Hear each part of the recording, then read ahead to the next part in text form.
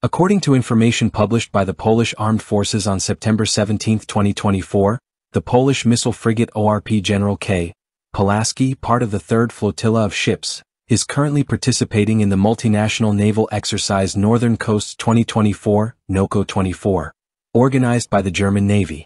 The exercise takes place in the western part of the Baltic Sea and in the Denmark Strait, and brings together naval forces from different countries. ORP Gen K Pulaski's crew has assumed command of one of the task groups in the exercise. Their mission involves conducting defensive operations alongside Lithuanian and German vessels, with a focus on countering submarines, aircraft, and surface threats. Additionally, the group will engage in mine warfare, including clearing pathways through minefields. About the naval exercise. Initiated by the German Navy in 2007, the exercise has grown to become a significant fixture in the calendars of many NATO members and partner countries. Throughout the years, Northern Coast has seen the involvement of numerous ships from different countries.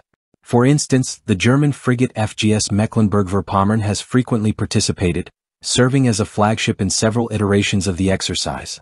The Swedish corvette HSWMS Visby, known for its stealth capabilities, has also been a regular participant, showcasing Sweden's advanced naval technology.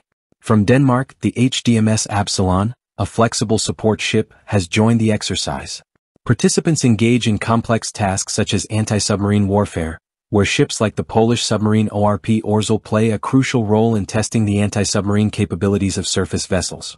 Mine countermeasure operations are conducted to ensure safe passage in waters that could be contaminated with naval mines, with ships like the Finnish minelayer FNS Usama contributing their expertise.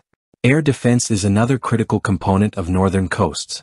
Naval ships coordinate with air units to protect against aerial threats, and this coordination is exemplified by the integration of assets like the Dutch air defense frigate HNLMS de Zeven Prevention.